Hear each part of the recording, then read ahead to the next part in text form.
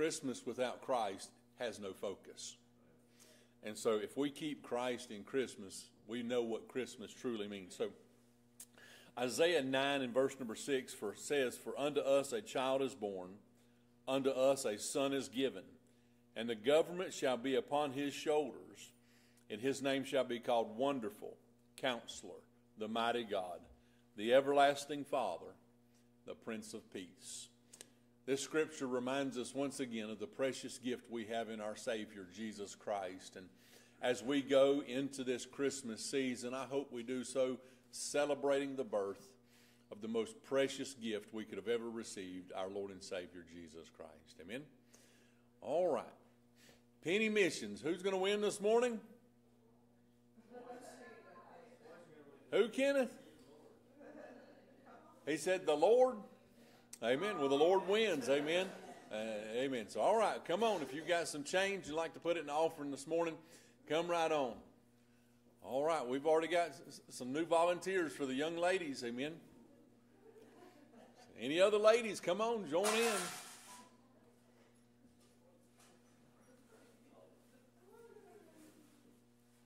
I mean, I would sing while they're doing this, but I don't want everybody to leave.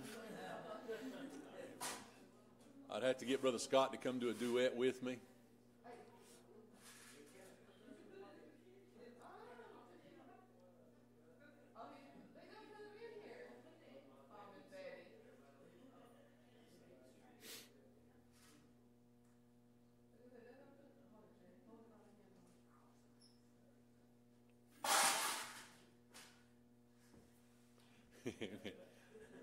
Amen. No, we got more coming.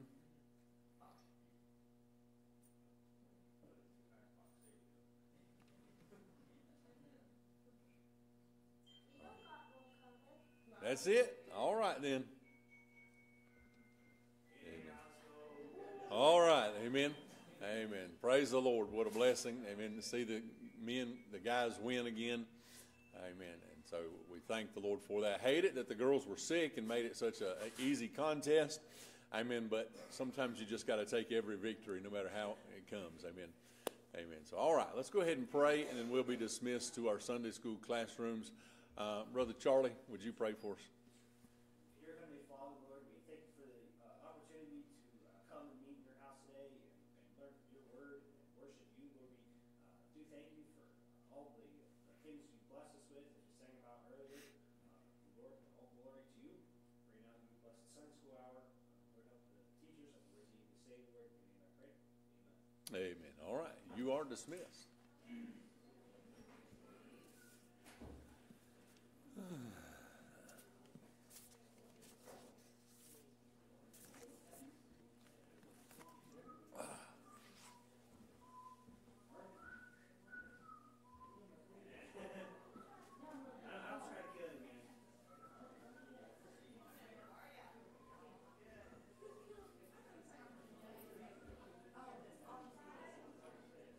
Hey, Brother Hager.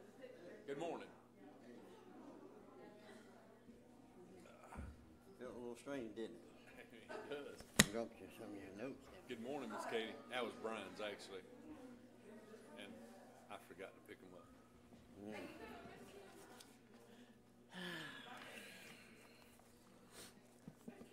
They need to learn to take a hat off in church.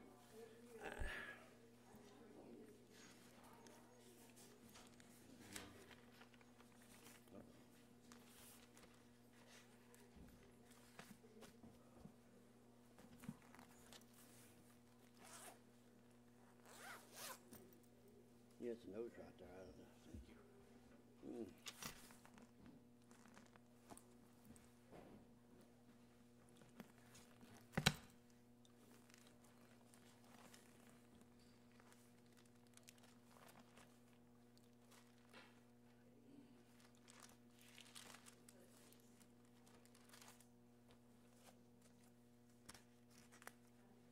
Well, as we're getting settled down, I'd like to say something that I enjoy saying this time of year especially.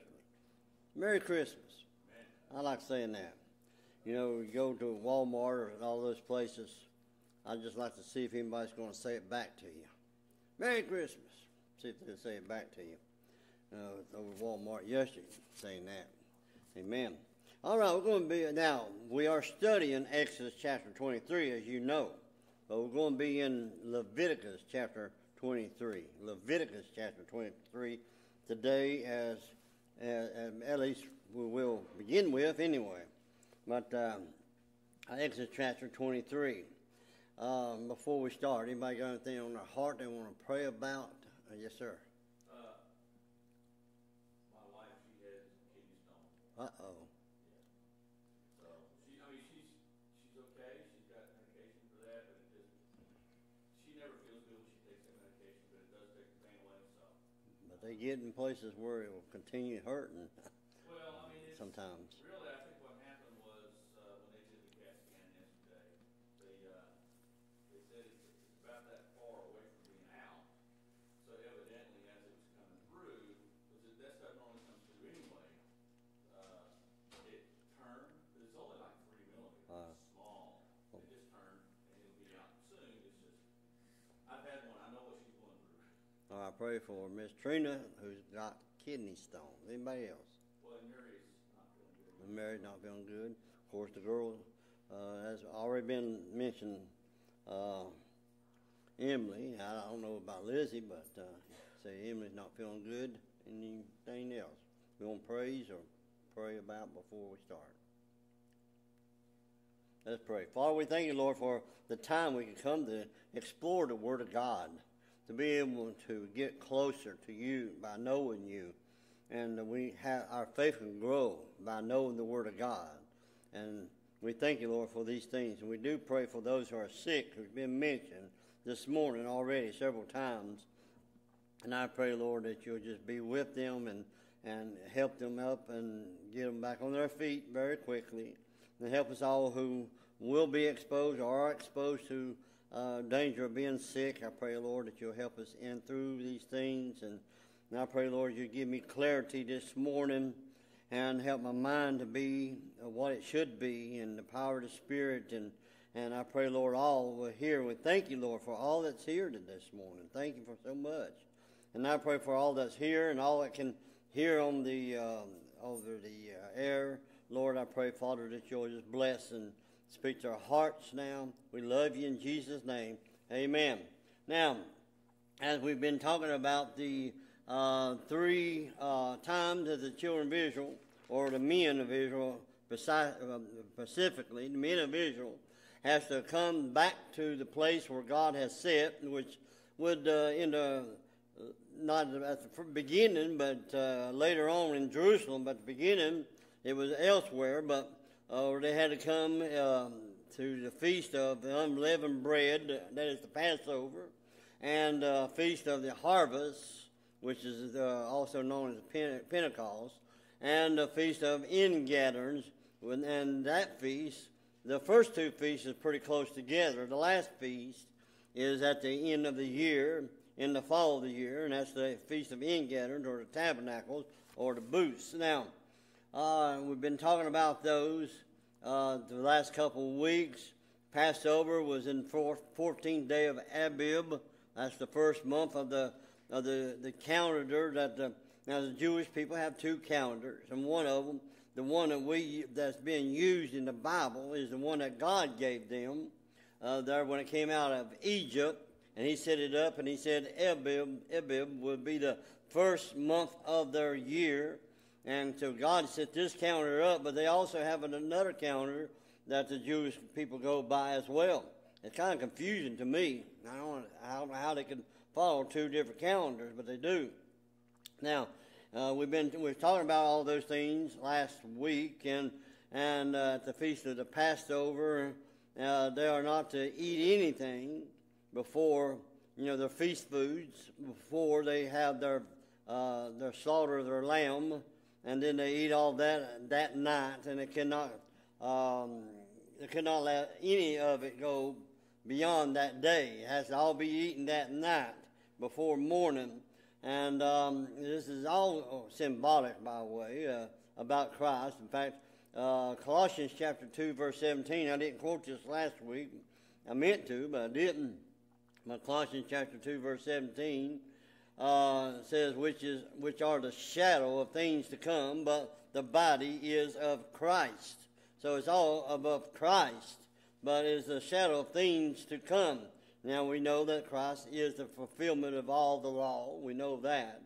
And a lot of people have spent a lot of time on that. But you've heard enough. I'm sure that most of you already know that. And so they give their offerings and talked about the second offering that was also made. That's in the Feast of the Weeks, which is called Feast of Pentecost in the New Testament. Feast of the Harvest in chapter 23, verse 16 in Exodus, which I just read a few minutes ago, but also it's called Feast of the Weeks. And so 50, Pentecost means 50th, as you know. I hope you know that. It means 50th. It means 50th day after the first offering, after the first gathering, the feast, then 50 days after, and 7 weeks, the Bible says. In fact, I want you to look at, we'll read some of this. I'm trying to figure out where I'm going to start at. Okay, verse 10. Verse 10 in Leviticus chapter 23, verse 10. Speak unto the children of Israel and say unto them, when ye are come into the land which I give you, ye shall reap the harvest thereof. Then ye shall bring a sheaf of the first fruits of your harvest unto the priest. Now, this is the very beginning when they first begin to 7 weeks into their after they begin to plant their gardens. Then they start reaping some things out of it, so they are to bring these things back to the place of worship, which would be in Jerusalem in latter times, but that's at the tabernacle. And here, now if you notice, this is in their future. They're in Mount Sinai, as I said last week. They're in the desert. And we know because of the circumstances of their disobedience and unfaithful to God, they ended up in the desert for 40 years. But when they get into the land which God was going to give them, this is what they are to do when they get into this land. And they bring these first fruits of their harvest to the priest at that time. And this is an offering to the Lord. And he shall wave the sheaf before the Lord. They put the fruits in this sheaf thing, and they wave it around before God. And it'll be acceptable for you on the morrow after the Sabbath. The priest shall wave it. And that'll be on Sunday. That'll be the first day of the week. That is a picture of pointing towards the age of church, the time of church that we have today, what we're having now. And so this is pointing towards the future, and they're to wave this on that day. But then the Bible says, and ye shall offer that day, that same day, on that first day of the week, when ye wave the sheaf of a lamb without blemish of the first year for a burnt offering unto the Lord. Now this is the second lamb. The first lamb was at the feast of the Passover at the very beginning. That was a lamb that was to be offered and eaten that very night. Now this is the second lamb, which I mentioned last week. I believe points again. All this points again to the future. Points again to the Lamb of God, which takes away the sin of the world, and towards the church. We are built on Christ and nothing else. And so this all points to this. And they offer a second lamb. And verse 13, the meat offering thereof shall be 2 tenths of fine flour mingled with oil, offering made by the fire unto the Lord for a sweet savor. And when every time it mentioned a sweet savor, that's always pointing towards prayer. Towards prayer. What the smell that comes up like prayer comes up to God. And the Bible talks about our prayer being a sweet smelling savor. And so points towards prayer. And I've lost my place again. Oh, right here.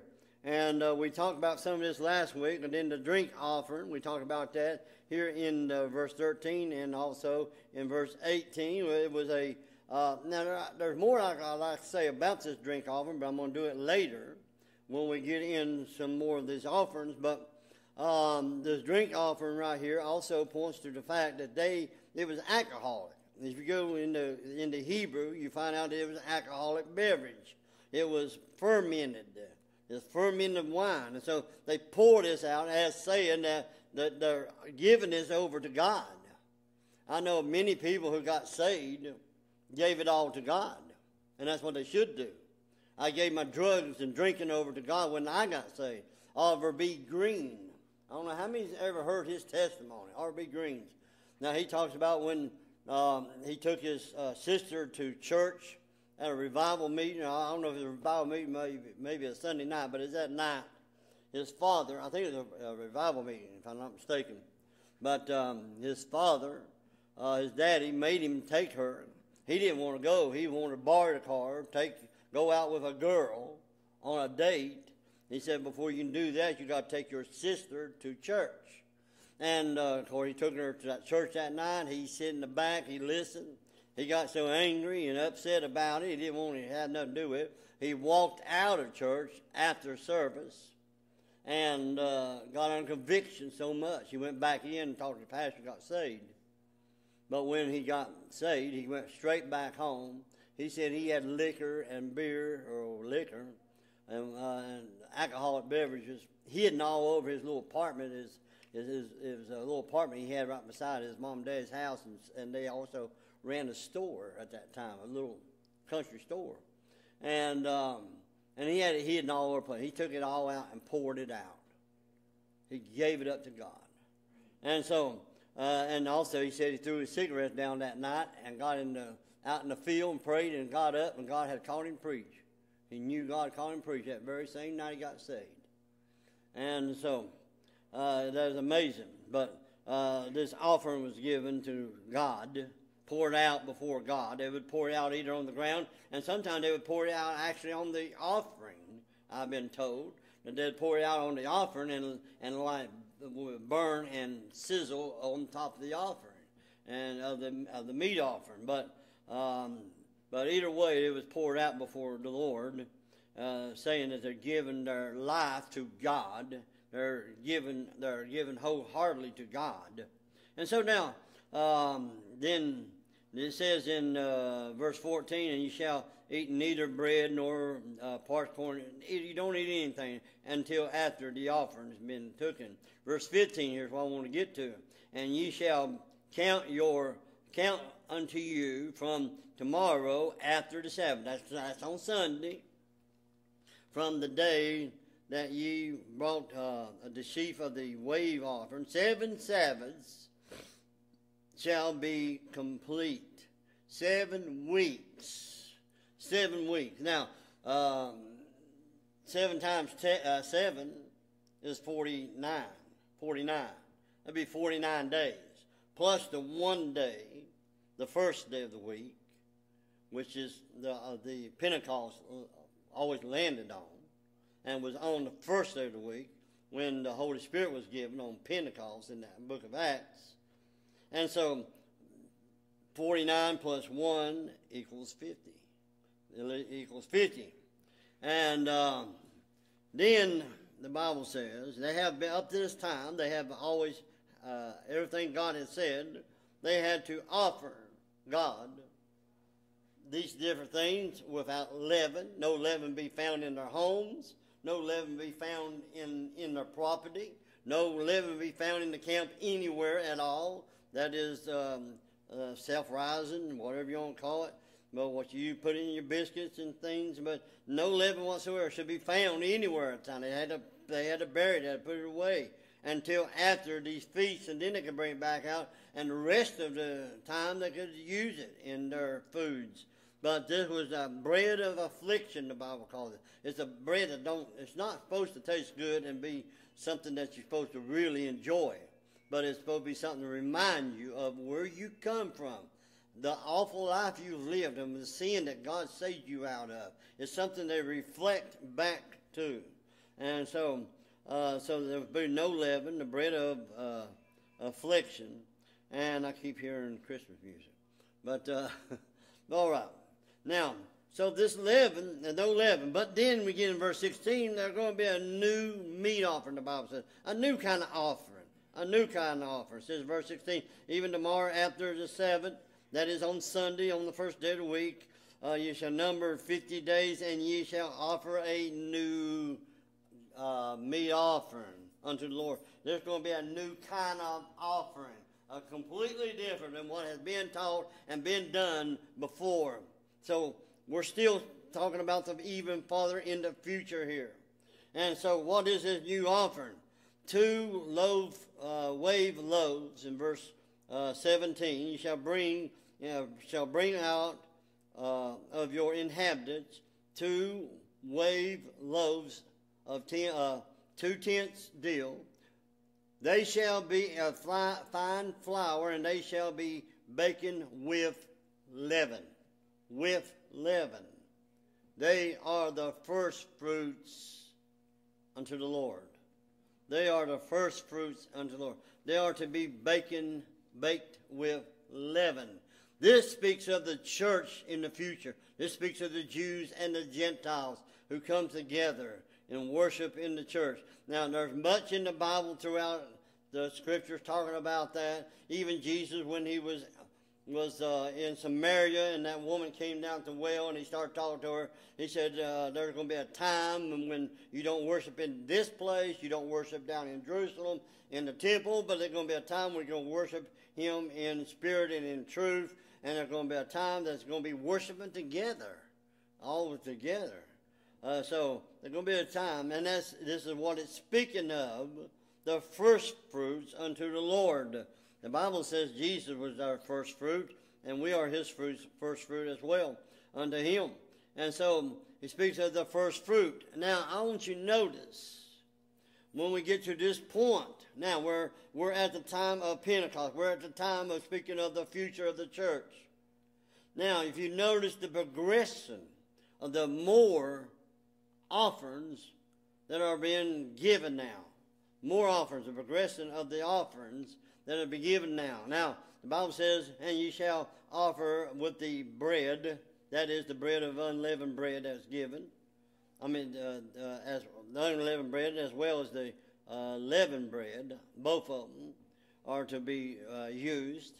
And it says, and ye shall offer with the bread 7 lambs without blemish of the first year, that's a year-old lambs, a young bullock, 2 rams.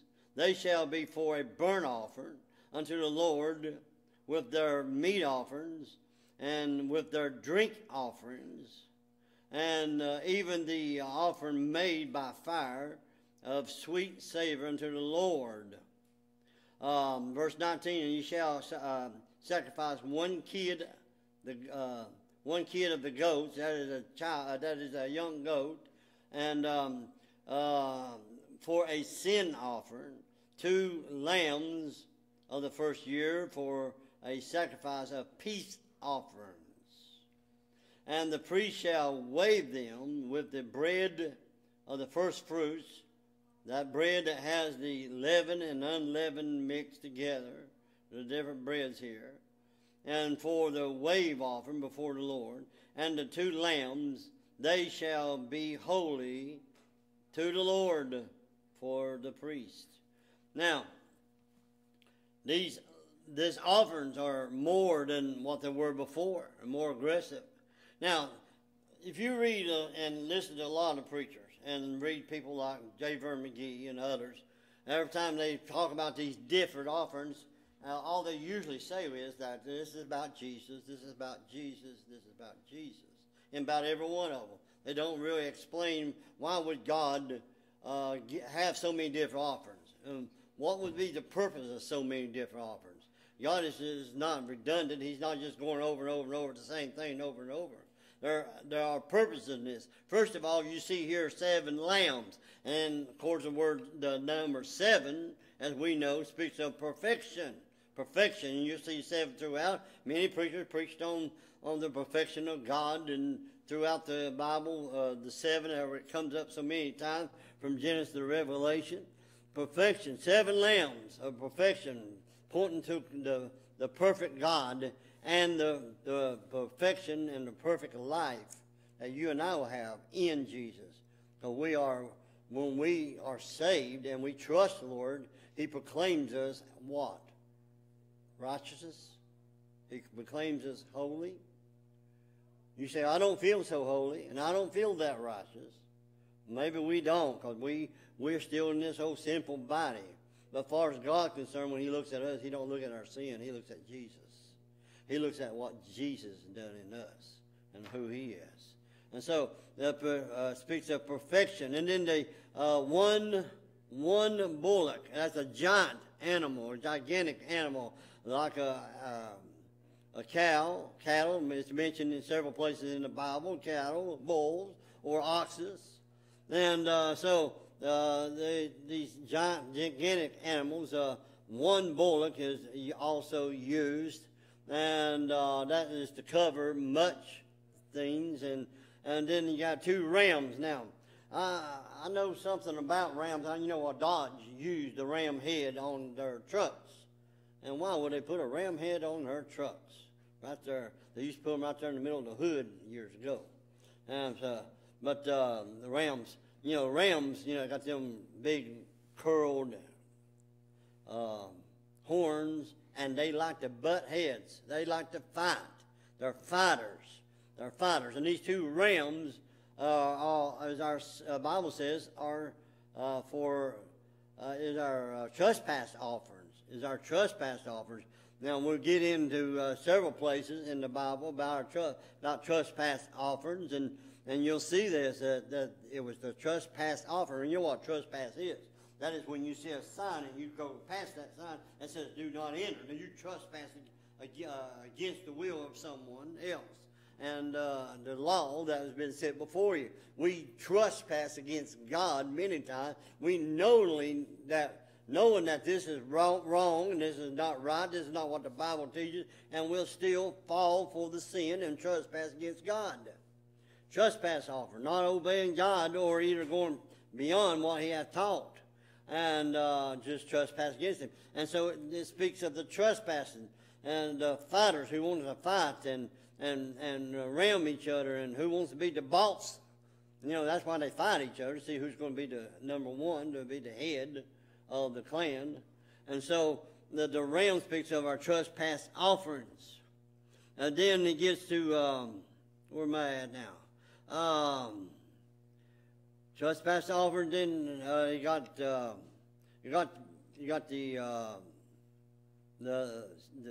goat here, the goat here, which is our sin offering. The Bible makes it very clear here is our sin offering. A sin offering. Now, the goats, some of you raise goats, you know what they're like. Some of them stinks. I mean, they can be stinking goats. And they'll eat anything. You throw anything out there. I had a goat when I was growing up, and my dad would put that goat out there in our fields, and it'll clear that fields out for us. And you throw garbage out there, it'd eat the cans, everything. It'd eat anything it could get its mouth on. They'd eat anything. Goats just go after anything. So it speaks of our sin offering, just going after anything in this world, that to go just follow whatever's out there and just swallow anything that's coming at us. And we just swallow up all these lies and deceptions, and it's our sin offerings. It speaks of our sins. And like sin, they stink. Sin can stink. Makes a mess of our lives and ruin our lives. Sin offerings. Towards the young bullock, speaks of strength, being strong, being large and strong. A lot of times we have we think we're so strong we really don't need to obey God. We don't really need to listen to what God says. We're strong enough. We can handle it. We can obey. I mean, we can do things and it will not bother us. How many people have felt in lust who said, well, we're strong enough. We can handle those things. I can look at those things. I can listen to that stuff or that music. Whatever. And I'm strong enough and it's not going to hurt me spiritually. And it speaks of how our strength in ourselves, we give it to God. Paul spoke of that. He said, when I am weak, then I'm strong. When we get weak to ourselves and we give up and we surrender to God, he says, God, I can't handle these things. God, I cannot be close to you and follow these ways of the world. I need to humble myself. And then God give us the strength to obey him and overcome these things. Now, so the bullock, these large animals, speak of the strength that we think we have. We can do things our own way, our own strength, but we can't do that, can we? And so we have these things. And like I said, the rams are fighters. They're hard-headed. It's a trespass offering. Leviticus chapter 5, verse 15 says, if a soul committeth a trespass sin through ignorance in the holy things of the Lord, then he shall bring for his trespass unto the Lord a ram without blemish out of the flocks. You remember Abraham, when God had told Abraham to take Isaac up to a mountain he would show him and sacrifice him unto God. Now, there's a problem here. Abraham knew God does not accept human sacrifices.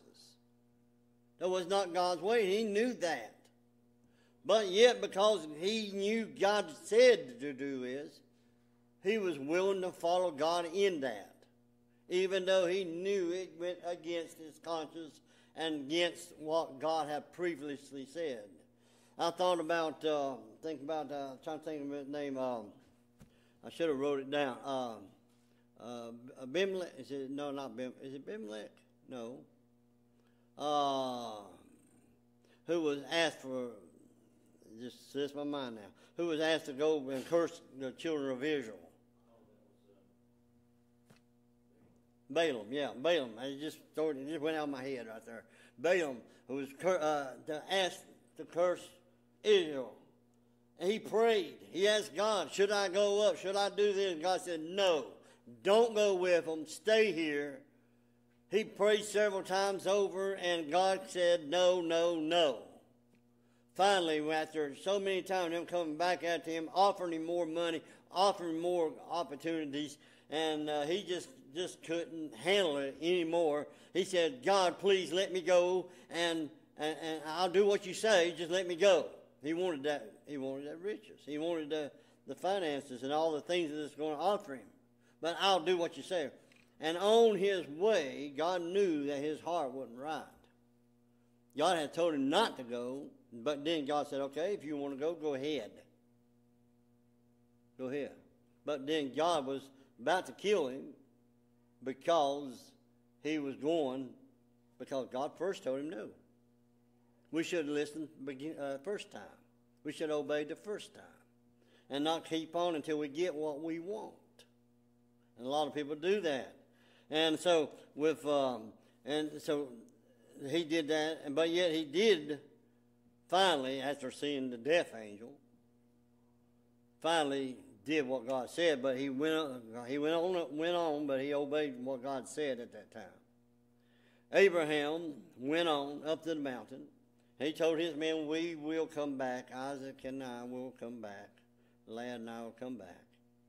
And went up there to sacrifice his animal. And then his son, and God stopped him. But you remember on the way, Isaac asked him, where is the sacrifice? And Abraham said, God will provide himself the lamb.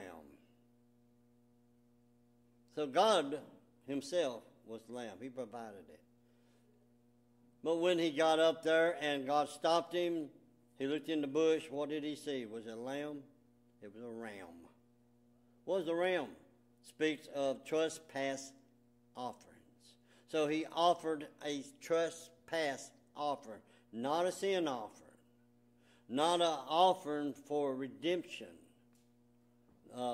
which is the lamb who redeems us, who buys us back, who saves us, but a trespass offering because he went against what he knew to begin with God did not allow. But he went against it, but God kept him from going through it, from going all the way through it, because he wanted to see just how far he would go. It was a test for Abraham. Now, so it was a trespass offering that Abraham offered. Now,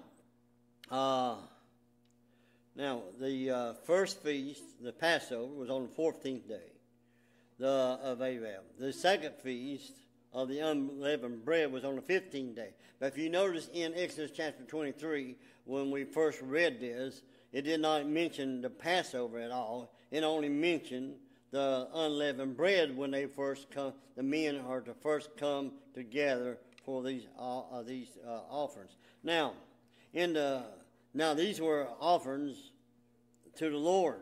These were the Lord's offerings. But in the New Testament, they were called the Feast of the Jews.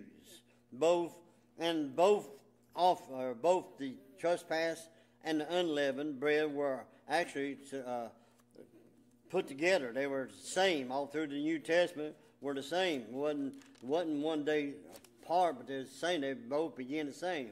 They wasn't called no longer the Feast of the Lord. It was called the Feast of the Jews. In John chapter 2, verse 13 says the Jews' Passover. In John chapter 5, verse 1 says the Feast of the Jews. In John 6, 4 says, and the Passover feast of the Jews was nigh. And even the last one is mentioned. Now, there's seven feasts of all together, but we're only talking about for these three. And the last one that was mentioned of these three, the Feast of the Tabernacles, the Bible says in John 7:2, the Jews' Feast of the Tabernacle, calling it the Jews' Feast, not God's feast, but the Jews' Feast of the Tabernacle. Now, how does this, I mentioned last week about when Jesus was born, the surroundings of when Jesus was born, and I was going to bring you into how does this all fit into this. Well, we know that in Luke chapter 2 that Jesus was born in Bethlehem of Judea. And I want to turn into the New Testament, and we're going to be looking at some of these things and how does this fit in together and maybe help us understand some of the timing of these things. If you go to Luke chapter 2, Now, I know you're familiar with these verses, and it's been preached to and taught on so many times. But there might be a few things you've never thought of, never came to your attention, and things I never heard even spoke of myself. In Luke chapter 2, that's where I want to begin with. Now, we're just going to kind of skip through a lot of stuff here. But in the 8th day after his birth, Mary and Joseph went up to Jerusalem, as you can see in verses 21 and 22. Now, I'm not preaching on the birth of Christ. I'm preaching on the surroundings of it, how it all fit in time. Verse 21 and verse 22. It says, and the 8th day were accomplished for the circumcision of the child. And his name was called Jesus, which was so named by the angel before he was conceived in the womb. And when the days of her purification, according to the law of Moses, all this going back in the Old Testament and fulfilling the Old Testament, according to the law that were accomplished, the law of Moses was accomplished, they brought him to Jerusalem to present him unto the Lord. So they brought him to the Lord in verse 23, as it was written in the law of the Lord. Now, they brought him to Jerusalem 8 days after he was born in Bethlehem. So it's just 1 week and 1 day after he was born. And so they brought him to Bethlehem and presented him.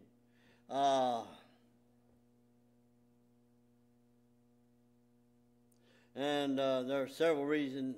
And now, Bethlehem, by the way, was only about 6 miles from Jerusalem. It'd take roughly about an hour or less to walk it up to the temple. Now, they say that if you're, depends where you're going. If you're going to the southern part of Jerusalem, you know, the old Jerusalem was actually 10 miles south of the Jerusalem we know today. It's not even in the same spot. 10 miles difference. And so, if you get in the southern part of Jerusalem, Jerusalem, they say you could make it within 20 minutes walking. But roughly about 2-hour walk. That's not that far, but they could walk maybe less. It depends on how fast they go. And so they walk through from Bethlehem to Jerusalem. Now, from Nazareth to Bethlehem, as the crow flies or as a plane flies, is about 65 miles. But then there's two routes. There's two routes from Nazareth down to Bethlehem. And one route is about 70 miles, and it's a really rough retreat, what you would call it. Very rough, hard for a woman carrying a child to go. So there's another way that most scholars and Bible believers and historians teach that they traveled with 90 miles. 90 miles. And so, but they traveled this 90 miles to the city of the ancestors of Joseph, of Bethlehem, of Judea. Because there's two Bethlehems. There's a Bethlehem that's not far from Nazareth, about 30 miles. So just about 30 miles away. But that's not the Bethlehem was mentioned. In fact, the Bethlehem they went to was in the southern part in Judea, and they've traveled along the flatlands of Jordan, and they traveled that way, and then went west over the hills surrounding Jerusalem, and then down into Bethlehem. Now, how long would it take to walk that? Well, there's different things that are said about it. From Nazareth to Jerusalem, if you walked around 8 to 12 miles, which was about average for most people. 8 to 12 miles. Now, Jesus, being young and strong as he was known to walk 20 miles in a day, easy. I mean, in fact, my son Daniel, when he went to Jerusalem last year, or a year before, a couple years ago, when he went there in the Holy Land, he said he was so amazed how many miles Jesus could walk in a day. He got from this place to that place.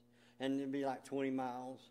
And so, and he could walk in a day. But the average would be about 8 or 12 miles a day.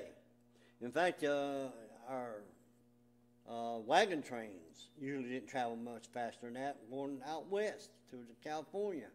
And when they left St. Joseph to California, and that it took a good while. And that would take perhaps about 4 weeks, maybe a little longer, maybe a little less, but on the average about 4 weeks to travel. Now, if they traveled 20 miles a day and it could keep that up, it wouldn't take but 4 or 5 days to travel that far. And so they traveled about 4 weeks, and that's important to remember for what we're going to get to. I don't think we're going to get to it today at all. We'll have to finish this next week. But they traveled from Nazareth to Jerusalem. Then after Jesus was born on the 8th day, to fulfill the law, they traveled from Bethlehem back up to Jerusalem, about 6 miles north, up from them. And verse 23 and verse 39. Of course, they named the child. That was one reason. They would present him before the priest. They would name him before the witnesses. And then have him circumcised and to offer their offerings as well on that when they got there. Even in fact, Paul mentioned in Philippians chapter 3, verse 5, Paul mentioned that he was circumcised on the 8th day. And so on the 8th day would be their circumcision for the young boy. And so in verse 39, it's go to verse 39. Flip over to that verse 39.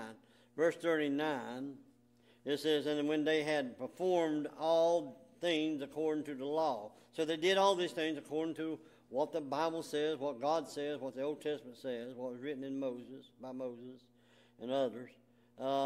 Performed all these things. The Bible says they returned into Galilee to their own city, Nazareth. So they left Jerusalem. They went from Bethlehem to Jerusalem 8 days after Jesus was born. They left from Jerusalem to Nazareth, another 90 miles north to their homes, 4 or so weeks travel.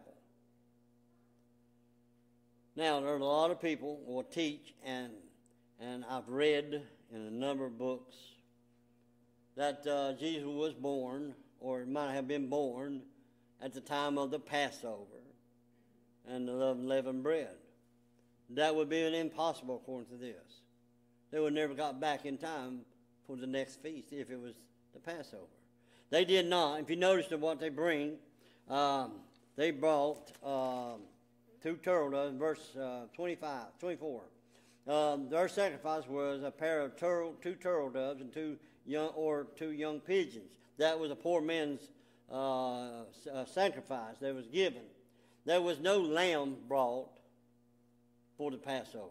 There were no fruit brought for the harvest time, for the Pentecost day. There was no fruit brought. Nothing brought. They carried none of these things.